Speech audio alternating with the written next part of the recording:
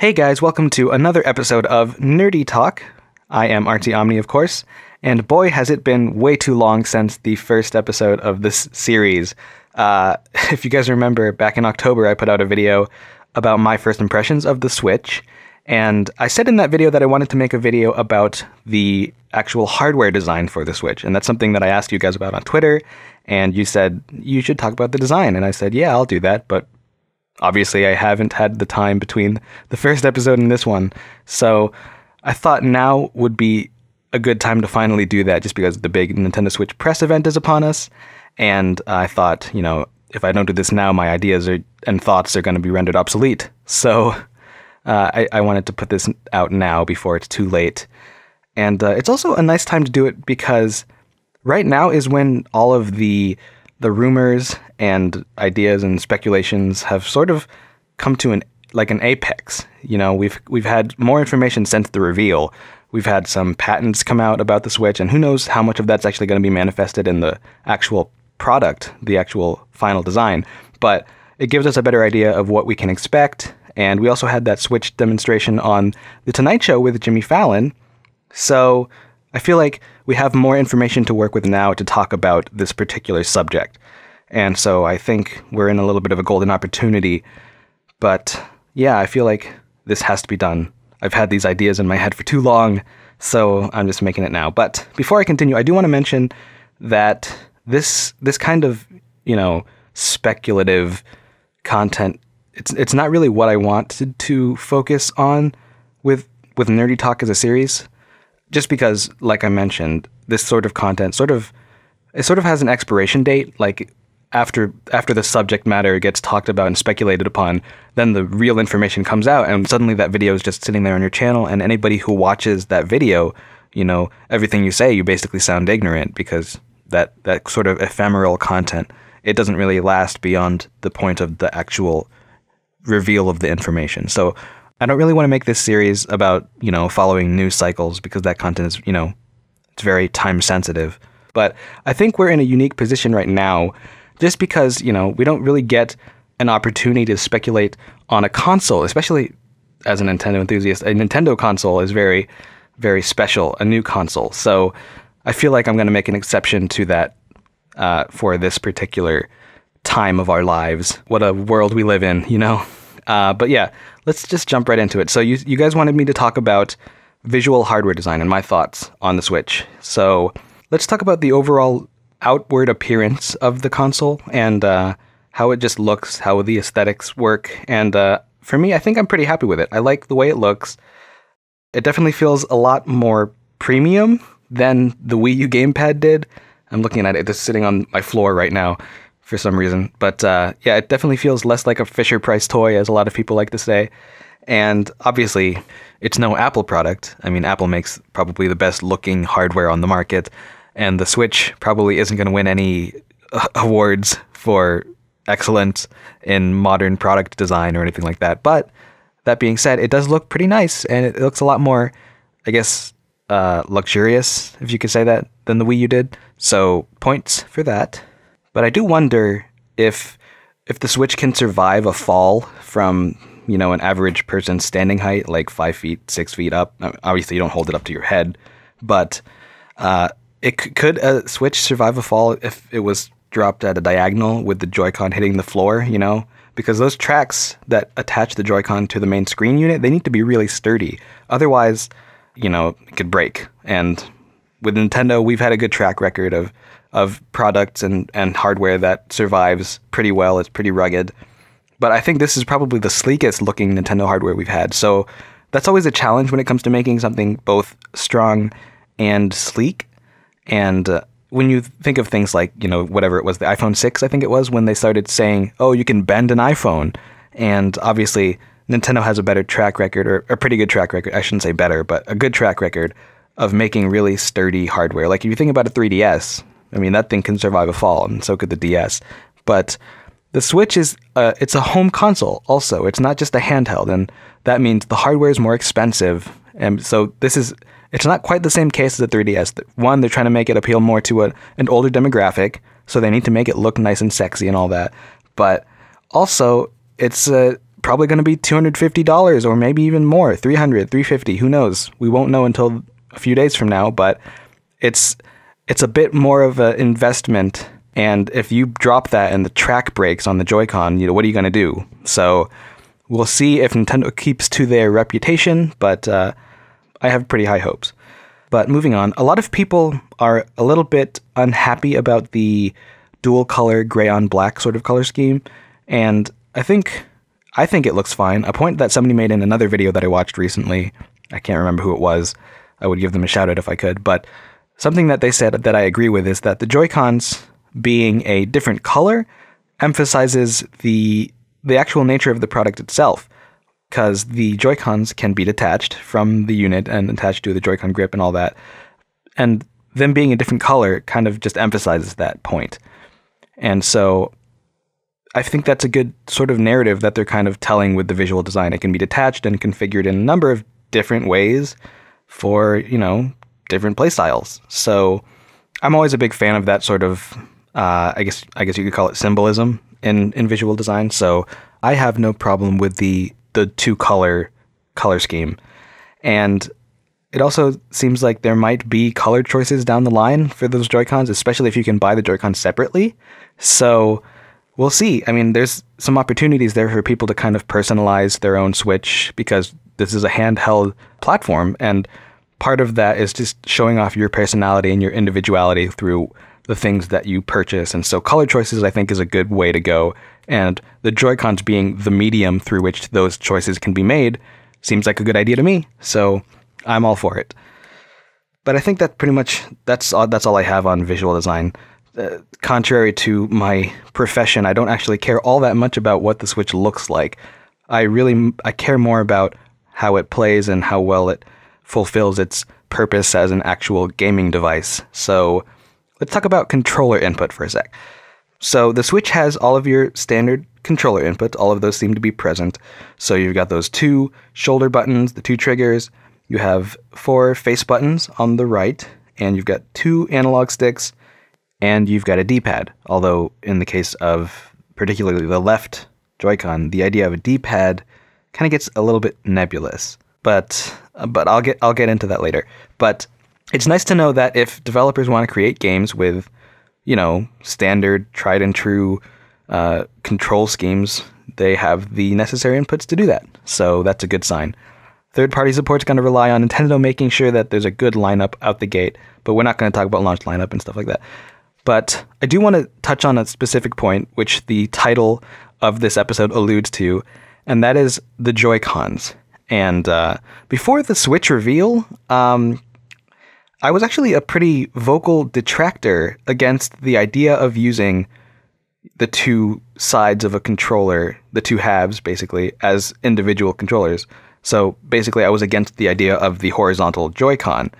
And I'll get into the points or the reasons for that. But before I do that, I do want to reiterate that I am pretty happy with the overall direction in which the Nintendo Switch is going. And this is just me expressing my concerns about some of the finer points, basically, of the hardware design and what implications those have for games that'll be created for the platform. So don't take this as me hating on the Switch or anything like that. I'm a fan of the direction, but I feel like these are concerns that do need to be addressed by Nintendo, and we'll see if they do address them in the press event. If they don't, then we'll just have to wait and see, and maybe the Treehouse will talk about some of the things that I'm going to be talking about here. But starting out, so the Switch gives you the option of taking the left and right Joy-Cons off of the main unit and using them as 2 separate controllers for 2 players to use. And obviously that means you're holding the Joy-Cons horizontally. Now the problem arises when you come to the realization that all of those inputs on the standard 2 Joy-Con grip setup, all of those inputs are concentrated to the top of the Joy-Cons when you're holding them vertically. And the obvious reason for that is that's the natural position for your thumb when you're gripping one of those halves. But when you turn it horizontally, suddenly you have this weird situation where for the left and right Joy-Con, those buttons are offset to either the left or the right side, depending on which one you have. And that presents a little bit of asynchronicity between the 2 players. And that's one of the things that actually had me thinking that before we actually saw the Switch reveal, I was thinking that the Eurogamer rumor where you could have the two Joy-Cons separated and use them as two separate controllers, I thought that was a terrible idea because that those two inputs on each side are so close to the top, and so it would just be weird to hold them horizontally. But apparently Nintendo doesn't have that concern, or maybe they just thought it was acceptable. But that's one of the reasons why my NX mock-up, whatever you want to call it, that's the reason I said specifically, I don't think there's going to be a situation where you're going to be able to hold those horizontally and use them. Plus, when you have the analog sticks and the face buttons so close together, I have to imagine that your thumbs might actually collide with each other if you're holding the analog stick towards the face buttons and you're trying to press the face button closest to the stick. People with big thumbs are not going to be able to use those very comfortably, I don't think. So there's already some ergonomics concerns there. But we'll see how it works out in practice. I don't really quite know the scale of the unit, so maybe it will be just good enough. And Nintendo, they care a lot about ergonomics. I mean, you can tell when they made the changes to the gamepad from having those circle pads directly on top of the face buttons, they actually offset those diagonally. And the main reason for that is because your thumb pivots that way. That's how your thumb naturally goes. From the stick to the face buttons, it's a diagonal to the side. It's not just straight down. So ergonomics, overall, I'm a little bit concerned about the Joy-Cons. Another big concern I have when it comes to particularly the left Joy-Con is that we don't have a traditional D-pad anymore. What we have is 4 additional face buttons that are configured with, D-pad arrows on them. And obviously that's because they wanted to have the option to use that Joy-Con by itself as its own standalone controller. And that's another reason that I thought the idea from the Eurogamer rumor was silly, because without a traditional D-pad, it presents a dilemma that isn't usually there. With a standard D-pad, there's a pivot so that you can't press left and right simultaneously. It's not like a computer where you have the arrow keys, and you can press all 4 arrow keys on a computer at the same time. So now games have to account for the situations where you're accidentally pressing up and down at the same time, or left and right, or all 4, because frankly, your thumb can hover over all 4 buttons and press them all down simultaneously. So how are they going to handle that when it comes to actual button mapping? That's going to be a little bit weird.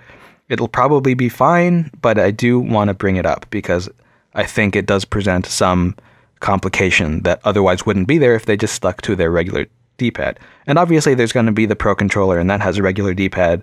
So if you really care about that precision and having that feel right, because I really love the feel of a traditional Nintendo D-pad, there's going to be the Pro Controller, so it's not a huge concern. And I'll probably use the Pro Controller more often than anything else.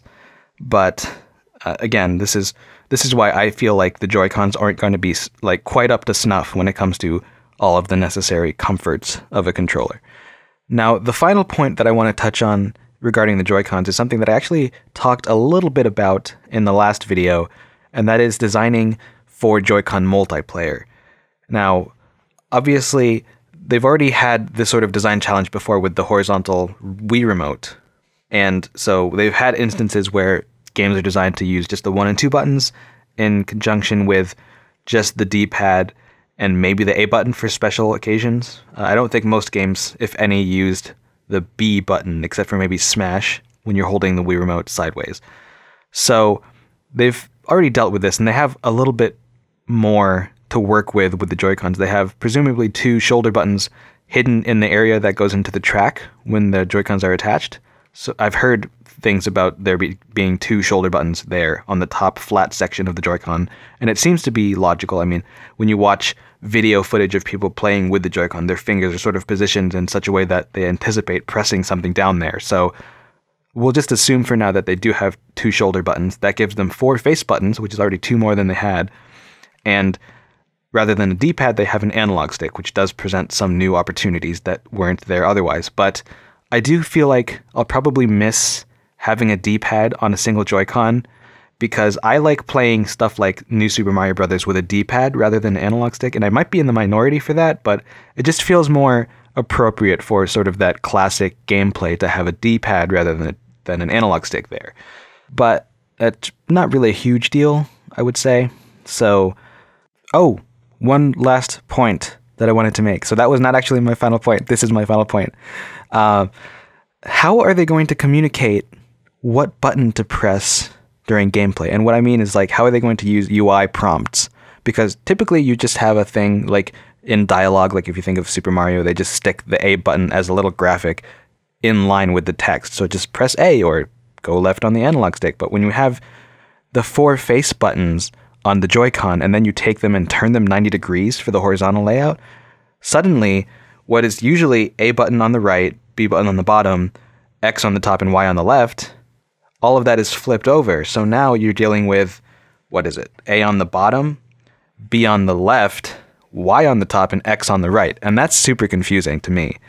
So what are they going to do? Also, the left Joy-Con doesn't even have lettered buttons on it. It's just arrows. So I guess what they're going to have to do is just say, of the 4 buttons in this diamond configuration, press the one on the bottom, and they can use an icon like, I'll put it on the screen. They can just like light it up. And I think they kind of allude to this in the way they formatted the Breath of the Wild button layout when they tell you to press certain things. Like they always show all 4 buttons and then say, press this one, which says A here, but in another game it could say nothing. It could just be a circle. So maybe they're just going to use an icon that shows all 4 face buttons and use that in line with the text. I don't know. That's the best solution I could come up with, and it's probably perfectly serviceable. But I don't know. Overall, when it comes to the Joy-Cons, I'm a little bit reserved on how it'll all come together, but I am pretty confident, or at least cautiously optimistic, about Nintendo's ability to really utilize those control options well. And I imagine third parties will probably struggle a little bit, like they always do when it comes to utilizing Nintendo's kind of weird control setups, but I usually only play Nintendo's actual in-house developed games, so I probably won't have any problems, personally. So it's a little bit weird that I'm voicing all of these, criticisms about the Joy-Con's design. But overall, I am still pretty happy with where the Switch is going. They still have the Pro Controller, and I'll probably use that, like I said, more often than anything. Actually, really quick, let's talk about the Pro Controller, because I actually really like the way the Pro Controller looks. I don't know how other people feel about it, but I think it's a little bit visually striking, particularly because if you look at images of the Pro Controller from the reveal trailer and from some of the promotional images that they put out, it has this interesting kind of striking design element where the front plate looks like it's translucent. It looks kind of like back when they did stuff on the N64 where you could see the inside of the controller and see the inside of the main unit.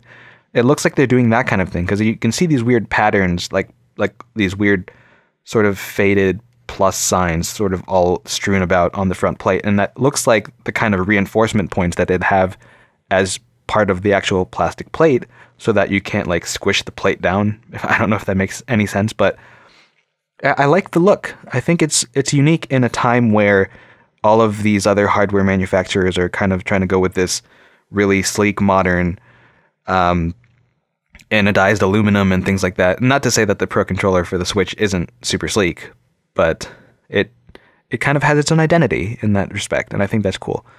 Anywho, it seems like we're going to be in for a really, really enjoyable console, and in a few days we're going to know so much more about games, and I wish I could have covered my thoughts on games that we saw in the reveal trailer, but I mean, what else is there to say about all of that? Like Splatoon 2, I mean, I'm sticking with the idea that it is actually a sequel and not just an enhanced port of Splatoon from the Wii U, but I don't want to get into that right now, but that's pretty much all I've got for this video, so it might be a little bit shorter than you might have wanted. I know I talked about, in the comments of the last video, I talked about wanting to do like longer form stuff when it comes to stuff that's just voice only, and I wish I could right now, but for now this is just going to have to do.